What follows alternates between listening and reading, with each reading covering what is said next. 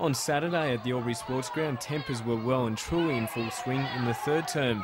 Panther Simon Bunyan's scuffle with Tigers midfielder Joel Mackey earned him a week off after an early plea. But despite leading by 37 points with 1 quarter to play, Tigers coach Paul Spargo still wanted more from his men.